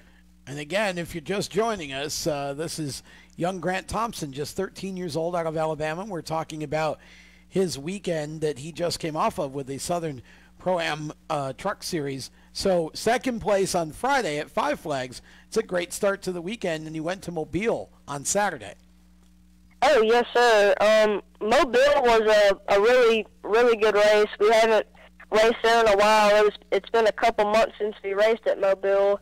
And we went into the race, and the track was a little bit different. It was a little bit slower than it normally would be. And in practice, we were pretty fast, not too slow off the pace, but we didn't have qualifying, so we started 4th in the heat race out of 5 cars. And I didn't really want to burn my tires up in the heat race, so I got up to second, so that was really good for us. We had an invert. I really didn't know what was going on with the invert, so I ended up starting outside pole, and to the inside of me were 2 of really fast guys who had been pretty big mentors to me. Josh Hicks and Brian Weimer, they've been racing me really hard and really clean, and I really appreciate it. And we went into the race, and we were running decent. We apparently we didn't really do too well with the tires, and every time I'd try to go up in the corner, the truck would go up some, and I lost a lot of positions from that. But not towards the end of the race, but with about maybe 15 laps to go, coming out of turn 2, we had a little ignition problem. When I hit the gas, the truck just didn't have any gas in it, and it ran out of throttle.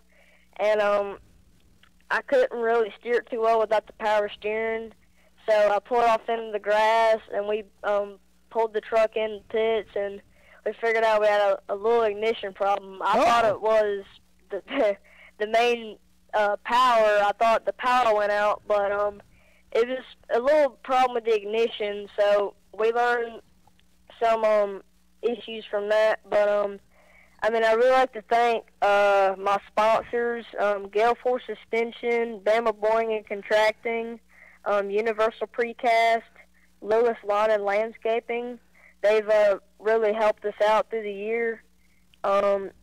I'd like to thank my dad for spotting for me, my mom for taking pictures, my crew chief, Bubba Gale, most of my crew, Cale Gale, Dale Hammock, Eddie Hollingsworth, William Wombles, Rexel Larson, and Chad Nelson. They've been a huge help for us through the past 2 years of my career, and we hopefully we can come together to fix that issue so we can go run at Mobile International Speedway this Saturday. Okay, so I have an observation and then an important non-racing related question. So my observation is that anybody at Grant's age, Tom, that can successfully handle all the information that the Gale family throws at you at a racetrack in any given weekend deserves the utmost respect. Yes. Because they'll come at you hard and fast, and if you're not paying attention, you're going to miss a lot of something. That's for sure. So bravo, Grant, for that. And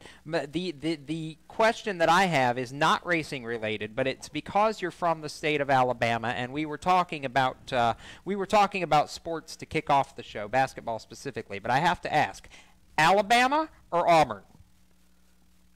Auburn War Eagle. There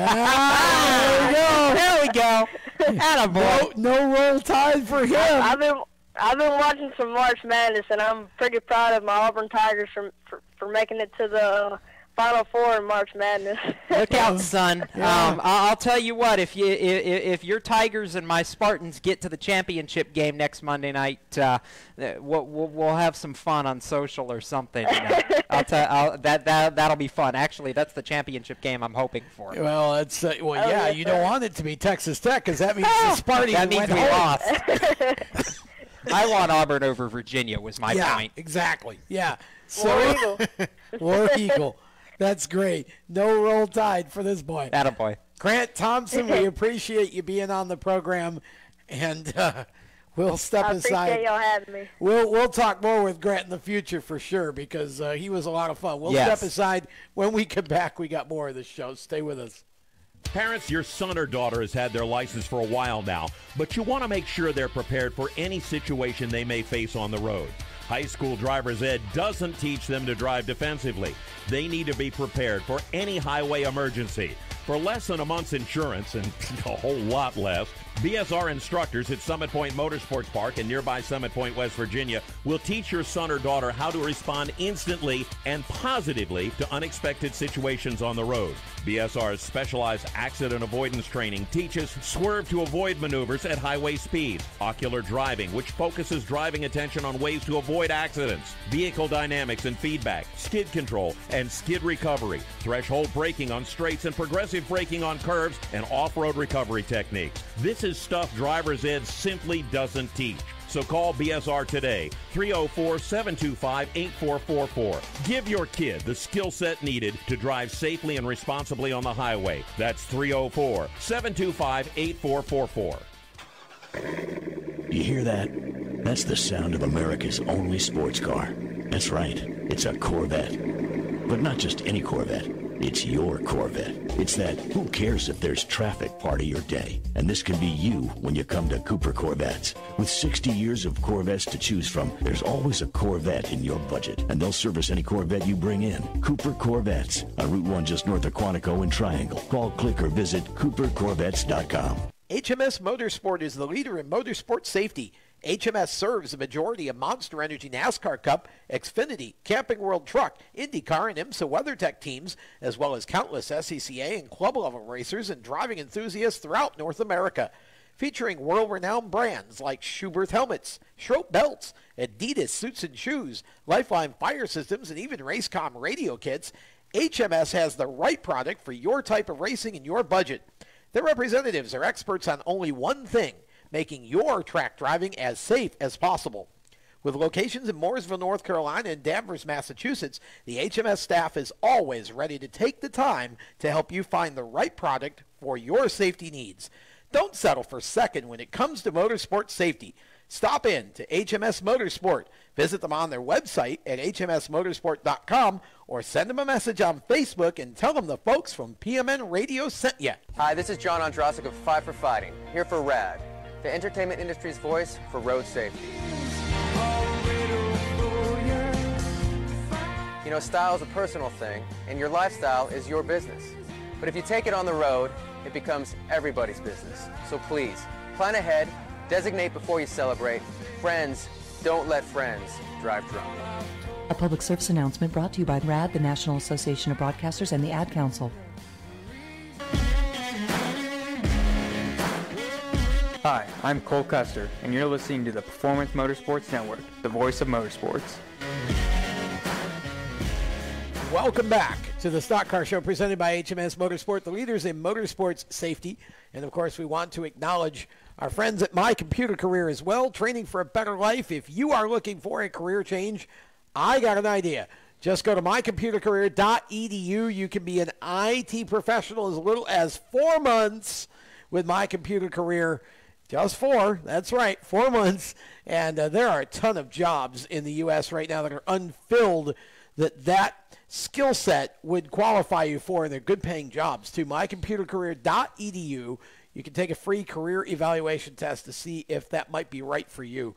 It is training for a better life, and we thank all the folks at My Computer Career for their support. Tom Baker, Jacob Seelman, Randy Miller, and Chris Murdoch are behind the scenes, punching buttons, audio and video-wise.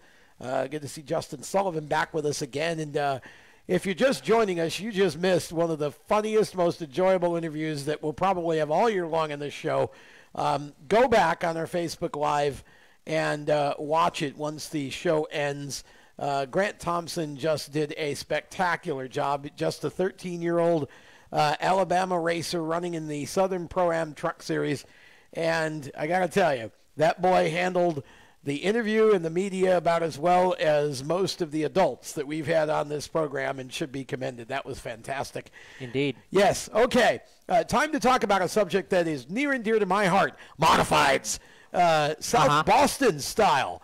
And I got to tell you, when this was announced that they were going to run at South Boston for this year, really, really wanted to make it there. Unfortunately, I've been under the weather for about a week, and I was not going to travel up there for a race in my situation over the weekend. I just felt it was best to stay home and stay quiet and try to get better. So Me too. That's what I did. Yeah, you were sick as well. Unfortunately, we missed a great race, and I got to tell you, Ron Silk winning a wheel and modified tour event. And how about the strategy play by Mr. Southern modified racer Burt Myers. Burt Myers, Dirty South, who almost pulled off the win without a pit stop. Almost. And basically ran the tires until they just screamed at him and said, that's it, we're done. Yeah. But, man, what a race that was. It was a tremendous race. And I want to be clear about something, because there's a lot of people acting stunned that Ron Silk could win a NASCAR wheel and modified tour race. This is not a new concept. It's not a new concept. Just not, again, Ron is not one of these guys. When you talk about who you think the top 3 drivers of the shot to win, you're not putting Ron Silk in that category. Okay, but so I want to be clear. The only reason we don't put Ron Silk in that category is because at least up until maybe this year, he's not been a full-timer on the tour. Like, where is he? Well, when he lost the Ed Partridge ride to Ryan Preece, he kind of had to drop back and punt for a while. But he won the NASCAR Wheel and Modified Tour Championship in 2010 in the Ed and Connie Partridge number 6. Yep. And when that ride went away, Ron kind of dropped back into obscurity for a little while, ended up getting hooked up with Kevin Stewart along the way.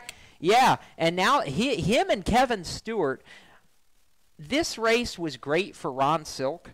This race was absolutely phenomenal for Kevin Stewart. As a car owner, that 85 car has been one of the most iconic vehicles in modified racing in the New England states for a long time. Woody Pitcat's been in that car. Some great names in the sport have been in that car. I think Pastriak was in it at one point, maybe for a handful of races a while back.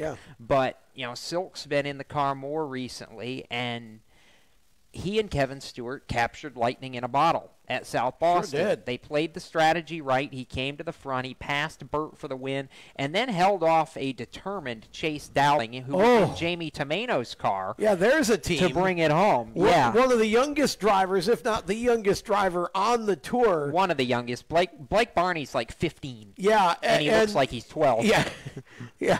He's kind of got the.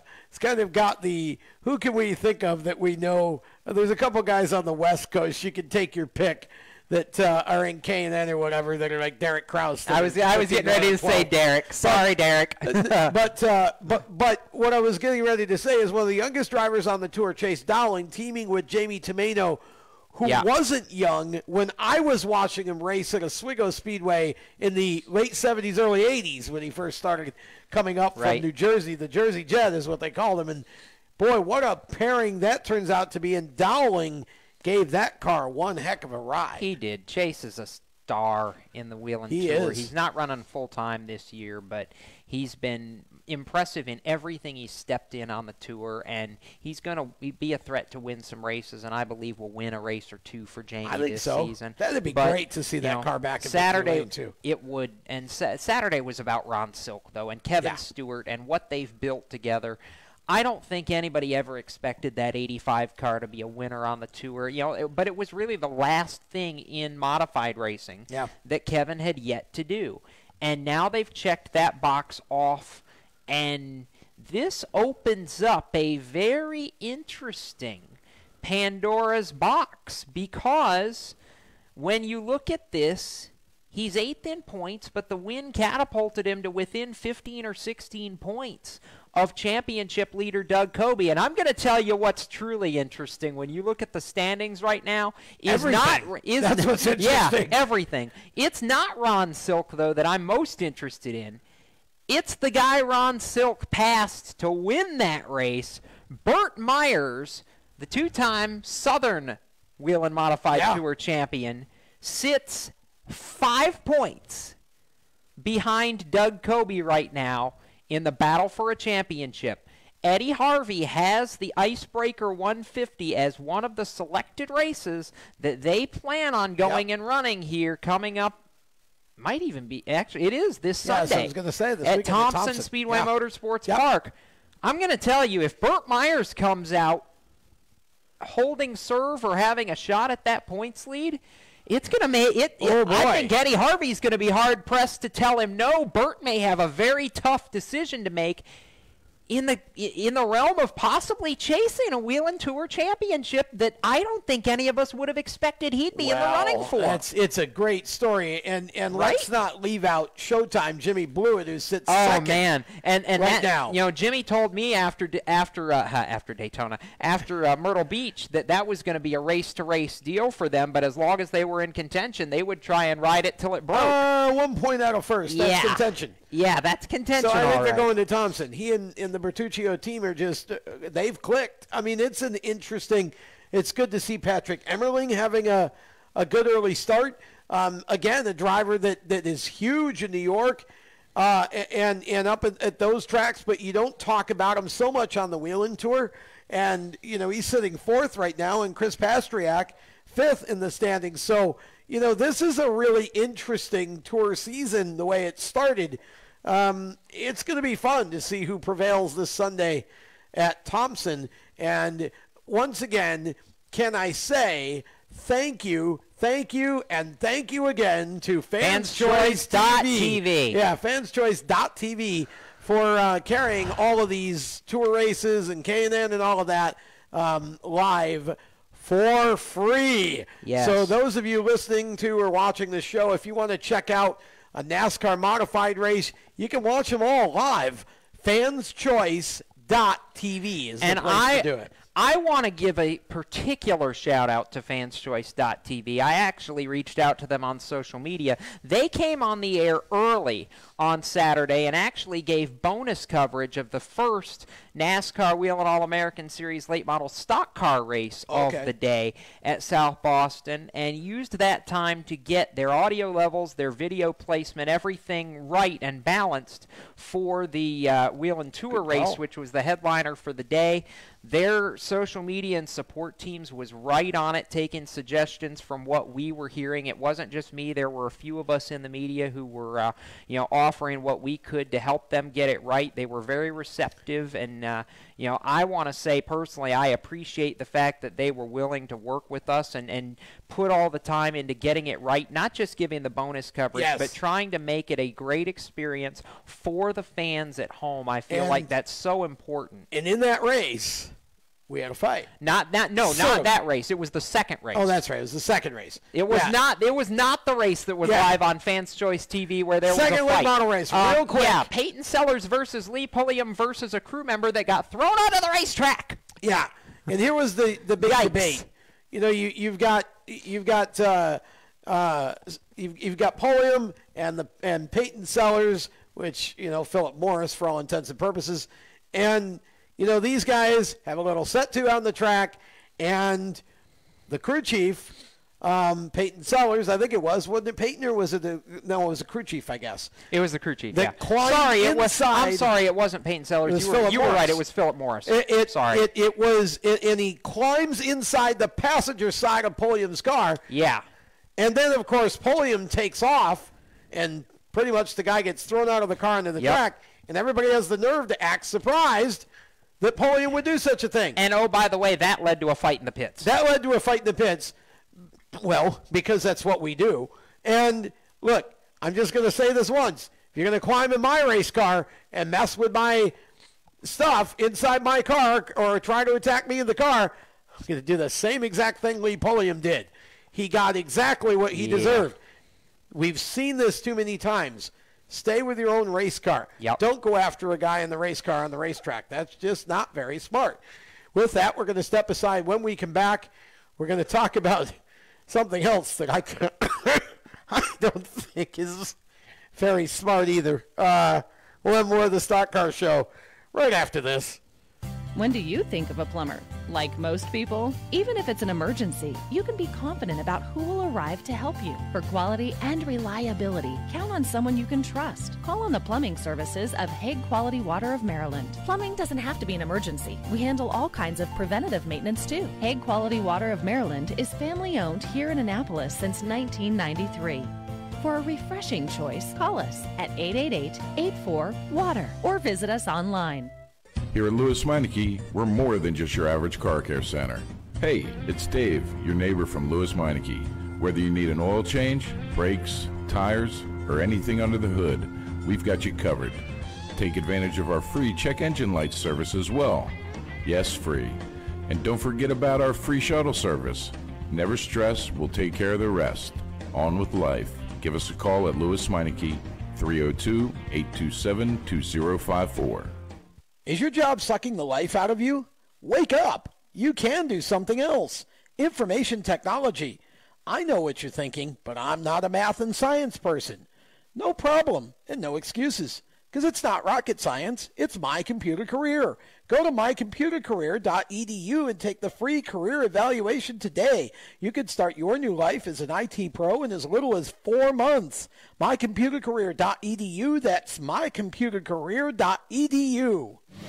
Do you love the sound of high-revving motors and the smell of burning rubber? Do you want to get your car sideways right at the ragged edge of control? If you've always wanted to try drifting or learn to improve your drifting skills, Summit Point Motorsports Park, the Mid-Atlantic's premier motorsports facility, has the expert instructors and the specialized track to teach you how to drift and the skills necessary to drift competitively. From skid pad to open sessions, Summit Point Motorsports Park has the safe and open environment that allows drifters of all skill levels, new to intermediate, to get sideways and smoking. With a focus on safety and the skill set necessary to drift competitively, Summit Point Motorsports Park's Drift Nirvana is just the thing for you. Call for your reservation today, 304-725-8444. Or for more information, go online, summitpoint-raceway.com, or you can email them at office@bsrinc.com. Drift Nirvana, getting you sideways the right way. If you own a gun, you have a full-time responsibility. When you aren't using it, be sure it can't get into the hands of curious children, troubled teenagers, a thief, or anyone else who might misuse it. Your family, friends, and neighbors are all counting on you. Remember, always, lock it up. For more information on firearm storage safety, visit ncpc.org. This message brought to you by the National Crime Prevention Council, the Bureau of Justice Assistance, and the Ad Council. Hi, I'm Cody Connor, and you're listening to Race Chaser Radio. Now back to the show. Welcome back to the Stock Car Show. It's our lightning round, and a bit of an abbreviated one as well, because we went long in our opening segment of the show this evening. But yeah, we got a little excited. For those of you who are still with us, we appreciate that. And if you're just joining us, this is the Stock Car Show. Tom Baker, Jacob Seelman. We got Randy Miller and Chris Murdoch over there in the tech shed punching buttons. And Hang on. Brought to you by HMS Motorsport, the leaders in motorsports safety. Yes. Usually I'm better at that. Yes. Oh, well. Anyway. The point I was going to make was if they're just joining us, they missed a heck of a show. Oh, they have. I mean, it's been great. We had Ronnie Bassett Jr. on. We had Grant Thompson, who was just phenomenal, 13-year-old Alabama racer on. And so please go back and catch up on our Facebook Live or any one of our digital sources as well. If you want to just listen to the show, we were talking about South Boston in the last segment. I wanted to... Go ahead. Hang on. Before you get away from South Boston, I have a modified point that I want to inject into the start of our lightning round here. Quickly. So, question number 1 for our lightning round. After 2 races, Timmy Solomito and Justin Bonsignor, who are largely considered 2 of the heavy hitters for the championship every year, are 17th and 18th in points. They're tied in the championship right now, and they are both nearly a full race back already in the Wheel and Tour standings. Can either or both of them still contend for the title? Can they? Yes. Will they? Obviously, they can, mathematically. I don't believe Timmy does. Just haven't seen enough dominance out of that team that he can get on a run and win several races, but I do believe Justin Bonsignor can. What's interesting to me is Timmy Solomito has a top 10 finish in 2 races. Justin Bonsignor does not. Well, I know, but we watched Justin last year, and I think Justin has the opportunity and has the speed to go on a roll. But he's going to have to do it quick because there's a lot more parity this year on the tour than there's been. So absolutely. It's going to be much harder to do that. I mean, when you look at the fact that 4 of the top 7 right now are drivers that I would never have put up there at this point in the year. Burt Myers being 3rd, 5 points back. Patrick Emmerling, who is another one who I could see potentially making a run at the championship if he chooses to. Chris Pastriak being top 5 in points and single digits out of the lead already is incredible. And Anthony Nocella, who is another one who's really impressed me so far, right there, 7th in points. Those, the top 7 in points are the only drivers who've completed every lap through 2 races this year. So I want to transition here because you came across an article. I did. Before the show started, I said, this is perfect for our lightning round. Yeah. Because we always like to, the lightning round is supposed to be a debate. So Jenna Fryer from the AP has written an article that basically as much as says, Dear DW, get out, please. Jenna basically wrote Darrell's broadcasting obituary. There's been a rumor over the last couple of weeks that DW may announce his retirement from the Fox booth, from the broadcast booth, at the end of this year. And so Jenna I think she was the first to actually put that rumor out there. But I believe that's correct. She's written this article that, I've only read half of it, but it's all I need to read to understand what the tone of it is and, what her intention is. And honestly, look, I'm not going to be nasty to Jenna Fryer here, but I am going to make a simple point. Jenna Fryer is no better than you or me or Randy or Chris or anybody else. There are some motorsports media that I think fancy themselves to be above everybody else in the sport, and somehow, they should have the right to go and write this kind of an article about Darrell Waltrip, who pick any day that he's been involved in the sport, and he's done more for the sport in that day than Jenna Fryer and most of the rest of us have in our entire lifetimes.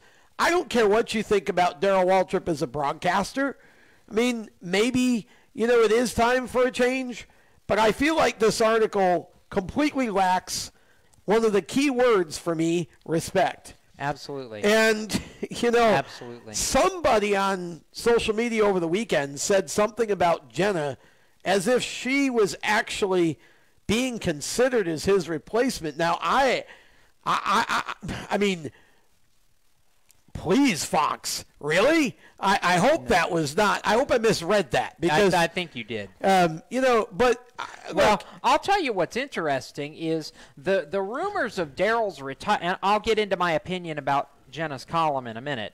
But the rumors about Darrell's retirement have been so magnified and thrust into the spotlight that both Kevin Harvick and Kevin's manager have had to come out and make statements in the past 2 weeks that Kevin is under contract until 2021 and or through 2021 rather, and could in no way even be considered as DW's replacement, even if he wanted to be, which Kevin said in a press conference Friday at Texas. He's not, he loves doing the broadcasting stuff right now for a bit, but it's not, he's not ready for that full-time step for a while. He still has a lot he wants to do in the race car, and I believe Kevin still has another championship or two in him, frankly. He's got it. He's got 2, 3, 4, 5 good years left, if that, at least a couple. I mean, if that's what he wants to do. Oh, for sure. But I guess, my point here is everybody has the right to obviously write what they want and whatever, and I'm not going to disagree that Darrell, I think, we're far enough removed from his time in the car where,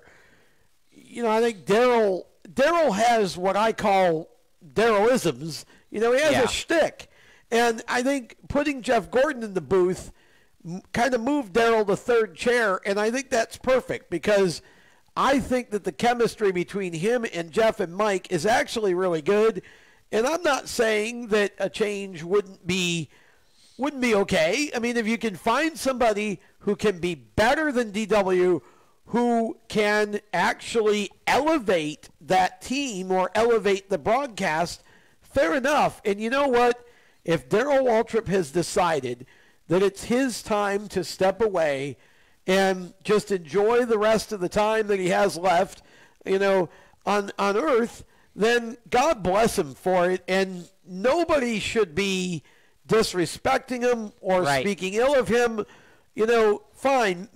Poke fun at some of the things he says. He pokes fun at some of the things he says.